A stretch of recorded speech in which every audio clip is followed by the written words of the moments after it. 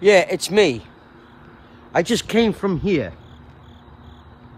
I just came from here. And you want to know why? Because I was smoking a marijuana pen in a golf parking lot. Now, I don't know what the fuck is going on, but everywhere I go, people like to follow me, the cops like to harass me.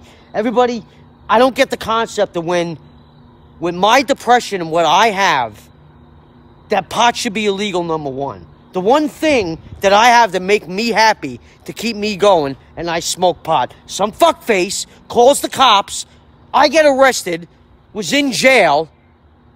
I kept bitching to the point where they gave in. They actually had sympathy. I was supposed to get out at 8 in the morning, okay, and go to court tomorrow. They let me out now from $100 bail that I paid myself. And I have to go to court on another date.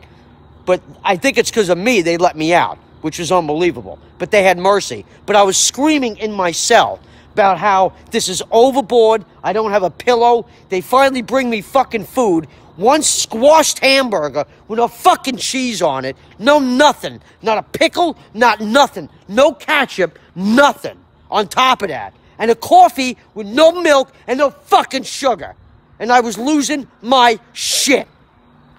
I'm like, you know what I've been through, the harassment. I get prank calls all fucking hours of the night. People harassing me. I can't get no fucking hot women. Nothing. Then, the one thing I have that I like and enjoy to go to my car to help me get through life is pot. A little pot. No, some fuckface who's got a miserable life has got to call the cops. Everywhere I go, I get fucking busted. Everywhere. This is the 7th time I got caught with pot in fucking 3 years. And I'm tired of it. I'm tired of it. It's a money-making bullshit scam.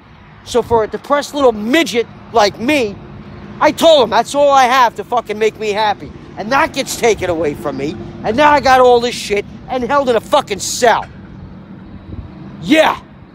I was flipping my shit. Flipping my fucking shit.